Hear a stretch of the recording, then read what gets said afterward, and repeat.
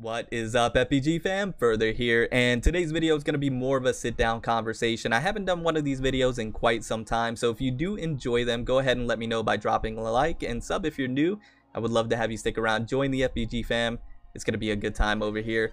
Reason why it's going to be a good time is because we did get into the Project Wave, the content creator program for Wuthering Waves, and that gives us access to the closed beta. So we're going to be touching on a few different topics here today, and that's why it's going to be more of a general sit down conversation, because I don't have a particular topic I want to touch on. It's going to be a few different ones because I have so many thoughts going on in regards to Wuthering Waves, so much happening, so much excitement, so much hype. So once again, I do hope you enjoy, and let me know in the comments down below if you enjoy these type of videos where we just sit down and talk as if we're on the couch just kind of shooting it, right? But with that being said, the first thing I did want to touch on is that we did get into the Project Wave content creator program. Just in case you were unaware and you don't follow me on Twitter, which I do implore you to follow me on Twitter. A link will be in the description down below. Follow me over here because this is where I post most of my information in terms of what's going on with myself and the channel. So if you want to stay a little more tapped in, Twitter is going to be the place for you. YouTube is just where I upload the videos, but Twitter is where you get really more behind the scenes, I guess you can say. So if you were unaware, posted this on the 19th. Project Wave content creator program. I couldn't be more honored and excited to be a part of this. And once again, this gives me access to the closed beta for global on the 24th. So you can be assured that we're going to be streaming that on the 24th. And we're going to be really diving deep into the game, exploring all the ins and outs. I'm going to be doing character guides, in-depth guides for the characters. Really exploring all the builds and everything that Wuthering Waves has to offer. So I couldn't be more excited about that. So if you want to stay tapped in and you want to stay up to date, make sure you sub. Once again, it truly means the world to me, and I really do appreciate it. So I did want to go ahead and announce that. Now, the next thing I did want to go ahead and talk about is that all the stuff that's being shown, because the CN closed beta is going on, and you have fantastic content creators like Steparu, Timaeus, hopefully I pronounced that right, Rexlent, who are providing such great gameplays and videos and posting it.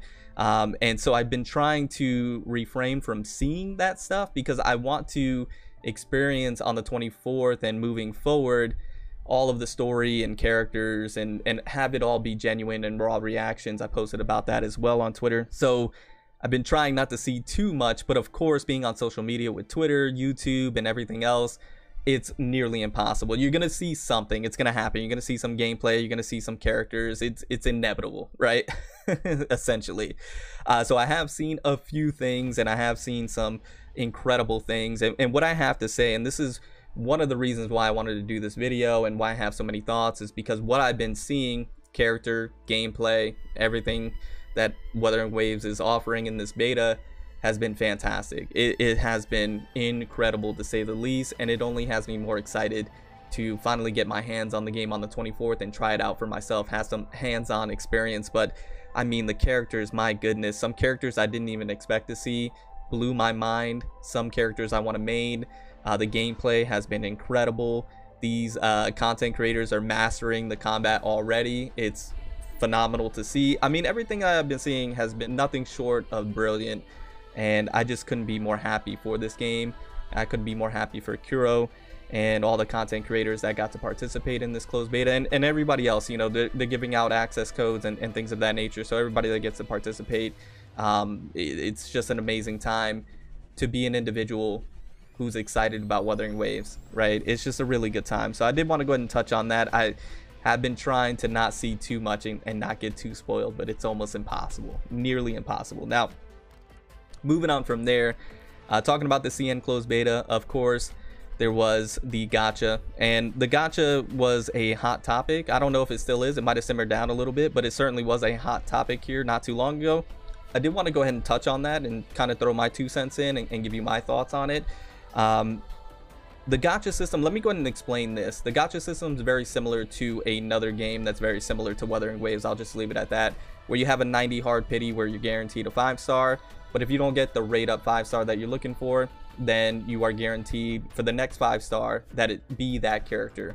So essentially you have the 90, and then you have the hard guarantee at 180, and then a soft pity probably around 70. Very similar to another game that we know, right? Now, the thing about that is a lot of people were upset about that model, but there are a few things that you have to understand. And keep in mind, I see both sides. I see the people that are upset, and I also see the reason why Kuro went that way. and I'm going to give some explanation, and then I'm going to give my feedback here in just a second. So why are people upset about this? Well, it doesn't exactly mirror what people wanted it to be, especially individuals coming from the PGR community or the PGR scene. And I'm one of those individuals who back in the day wanted Wuthering Waves to mirror Punishing Gray Raven's model when it came to the gacha system, because it's so free to play friendly and it's very generous and merciful. Is that the right word? It was, right? It really was.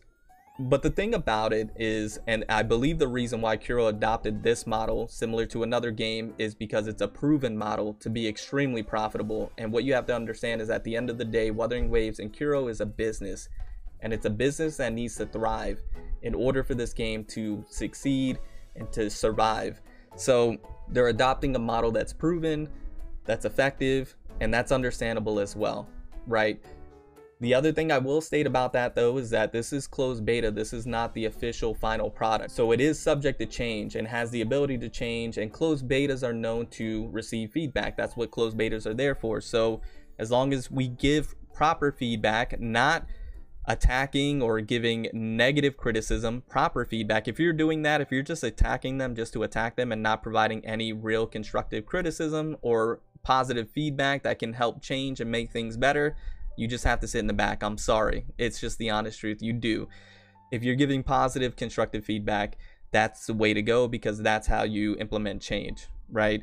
But it's a proven model, and they're giving it a shot and seeing how it works, and they're probably seeing how the community's reacting to it.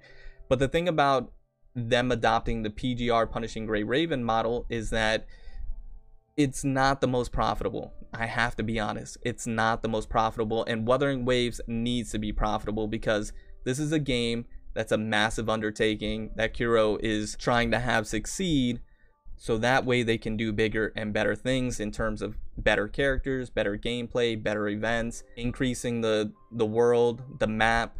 It just leads to all of that. So I do want the game to be successful and make a lot of money, but I also want it to be fair to players in general. So there's a happy medium that needs to be struck. Now, the 90 pity and 180 pity was never a model that I was a huge fan of, but I never truly opposed either. It was just okay for me.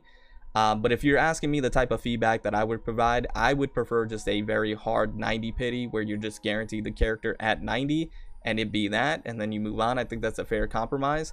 I believe you can still generate money that way and still have the players happy, and just do away with the 50-50 altogether. I don't think anybody likes the 50-50, so just go ahead and throw that out. Have a hard 90 and it be that, right? Future editing further here.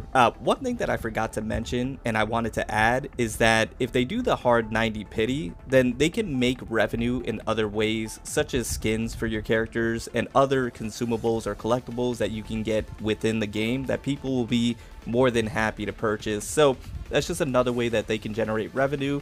They can keep the hard 90 pity, and I think everybody would be happy that way. But let me know your thoughts down in the comments below. Did want to go ahead and add that really quickly because I forgot to mention it. Now we can get back to the video. But we'll have to wait and see. Once again, we'll provide our feedback in the closed beta and see if there's any change. There might not be. They may stick to this, and that's perfectly fine as well. It's not the worst model in the world. It's just not the most favorable, but it's not the worst. And then in terms of the currency, I mean, you have to remember that this is the closed beta, so they don't have any events that they're putting on that can generate even more premium currency for you to be able to use in the gacha. All you really have is the open world, opening chests, and things of that nature. So of course that's not going to be as free to play friendly. We'll have to see how much premium currency you can get in the open world by opening chests and things of that nature. But you have to remember, when the game officially launches, there are going to be events, logins, dailies, where you're going to be able to generate a lot of premium currency, gifts in the mail, all of that good stuff. You know how they do it. So keep that in mind as well. But the gacha system, we'll have to wait and see. Just don't be too harsh, right? Don't be too harsh yet. It's a closed beta. Let's go ahead and provide our feedback and see what happens leading up to the official launch, whenever that might be. But anyways, guys, that's basically everything that I wanted to touch on and cover in today's video. So once again, I do hope you enjoy. Let me know your thoughts. Let me know your comments down below. I'm happy to hear what you guys have to say. Thank you guys so much for all the support, not only on the channel, but also over on Twitter. The engagement has been incredible, so I do truly appreciate that and try and get back to everybody as well. So with that being said, I'm going to get on out of here. Remember to stand out, be different, have fun, go further beyond in everything that you do. My name is Cody. You call me further. I'll see you on the next one. Bye, guys.